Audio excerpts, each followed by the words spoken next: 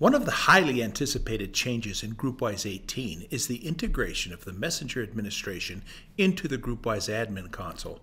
With this update, Messenger is no longer dependent on the outdated Console 1 program, and we now have the option to take advantage of the same LDAP sources that GroupWise can use.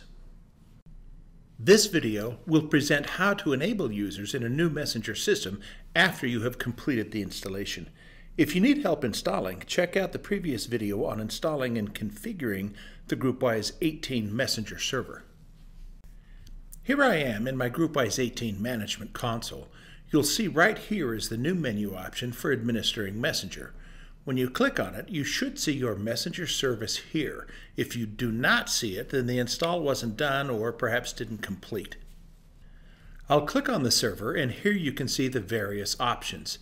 If you have migrated from a previous Messenger install, you should see your previous settings reflected. If this is a new setup, going with the default options is fine for now.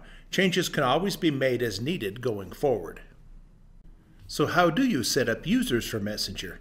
As you can see, when I click on Objects and Users, I don't have any Messenger users listed.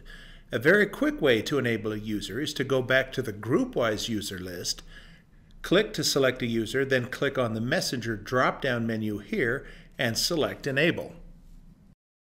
Once that processes, you'll see that under the Messenger object, Messenger Service, Objects and Users, I now see that user set up with a Messenger account.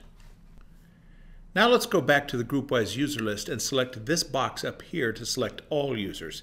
If I repeat the process of enabling Messenger, I can quickly set up all of my GroupWise users with Messenger accounts. Thanks for watching. Look for future videos that will cover the Messenger client as well as a deeper look at what's going on behind the scenes with a Messenger installation. Thank you.